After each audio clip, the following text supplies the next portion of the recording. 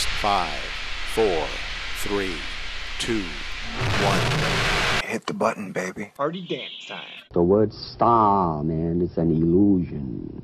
Stay cool. Thor News is for winners, and that's why you're here. So stick around.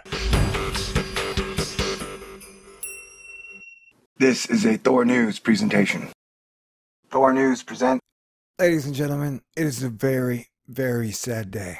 NASA's Kepler spacecraft has entered emergency mode 75 million miles from Earth.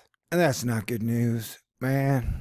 No matter what, that is crappy news. Because whereas we have 18,000 satellites pointed towards Earth, we've got like 4 or 5 pointed towards the vast cosmos we call outer space in the universe. Let me remind you, if I can, I am astronomy and space exploration's biggest fan. And I am saddened, disheartened, and despondent at the state of modern astronomy and space exploration.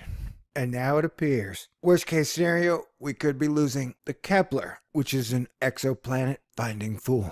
How weird is the satellite situation, other than having 18,000 satellites pointed at your own planet, but only having 4 or 5 satellites pointed out towards outer space in your solar system? Well, it's so weird that they haven't replaced the Hubble in 25 years. Now think about that. They put up the Hubble, everybody's like, wow, this is awesome. This has given us more science than anything in the history of mankind. Everybody loves it. It's amazing. Let's not replace it for 28 years. Does that make any sense to you? Can you imagine the military not trying to replace or upgrade any of their defense systems? I mean, it's ridiculous. It's not like we got the Hubble, just 25 years old, the Spitzer, one of the stereo cameras, a handful of others, and that's it. You know, I think we put up like 10 satellites monitoring climate change and environment in the last 2 or 3 years. But as far as really badass telescopes that are in outer space, looking towards the heavens, those are rare and far between. And I know the James Webb Space Telescope is supposed to replace the Hubble. They've been working on that thing for 19 years.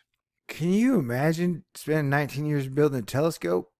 I mean, sure, that's fine if you're like one man in your basement. Then you have 25 years to replace the Hubble.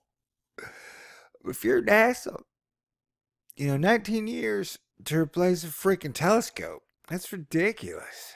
Anyway, it's nothing but heartbreak around here these days. Let me read the article over at The Verge by Lauren Grush. NASA engineers have declared a mission emergency for the agency's planet-hunting spacecraft Kepler, which is somehow switched into emergency mode. NASA just found out about the anomaly a day and a half ago, right before the agency tried to maneuver the spacecraft to point at the center of the Milky Way for a new observation campaign. Now that a mission emergency has been declared, the Kepler team has priority access to NASA's deep space telecommunications systems in order to try to get the spacecraft back to normal operations. Emergency mode is the lowest operational mode the spacecraft has. It also requires a lot more fuel than usual. What? Which is why the Kepler mission team is working hard to get the spacecraft back to normal. But communication with Kepler isn't easy. The spacecraft is currently 75 million miles away from Earth right now, according to NASA. So any communication signal traveling at the speed of light will take up to 13 minutes to travel to, and from the spacecraft.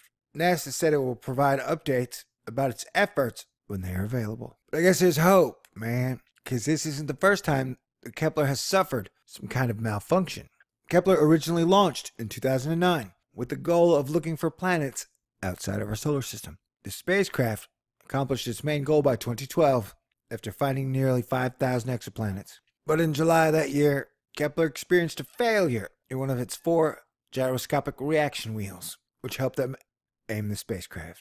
Second wheel was lost in May 2013, putting an end to its primary mission. But in 2014, NASA was able to extend Kepler's life into what is called the K2 mission, which involves using pressure from the sun to help orient the spacecraft. Okay, so this is a day that those of us who like to romanticize outer space are very sad. This is a day that everybody who loves to hate everything involved with outer space, I guess they can be happy. Anywho, you know how I feel? It's too bad, man. What is the world coming to these days? Replace the damn Hubble, man. Anyway, peace out. God bless everybody.